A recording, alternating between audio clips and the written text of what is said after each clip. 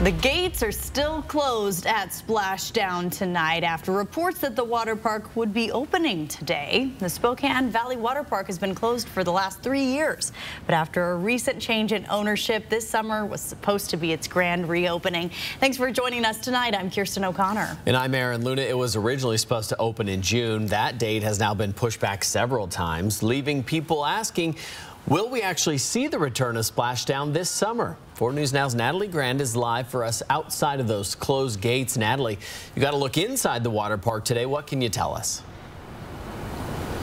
Well, Aaron, Kirsten, behind these closed gates here we have potted plants, new coats of paint, and slides that'll sure to be fun on hot summer days. I spoke with the new owner, Brandin Olson, who said they were ready to open up the park earlier today, but discovered a maintenance issue with one of the pumps that had to be addressed first. He said that opening date is now set for Friday. And while Olson was not willing to go on camera for an interview with us today, he did say there was a lot to do when he took over ownership of the park. Over the last 7 months, he spent fixing it up. He said there was graffiti on the walls, overgrown plants, and cracks in the slides that all had to be fixed. There was also an unexpected back and forth when it came to insurance, which has played a part in those delays.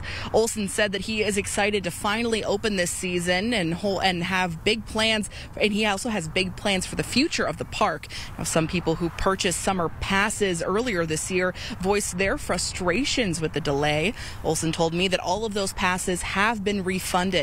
And if someone wants to buy a pass for the remainder of the summer once it opens, he will honor them for into next year to make up for the missed time. Now, again, Friday is the date that Olson said that all the maintenance should be fixed on his end. And according to their website, day passes for Splashdown range between $15 and $20 with special rates at night or on family nights. And of course, we'll keep you updated on when exactly the park will be open, both on air and online at KXLY.com. Reporting in Spokane Valley tonight, Natalie Grant, 4 News Now.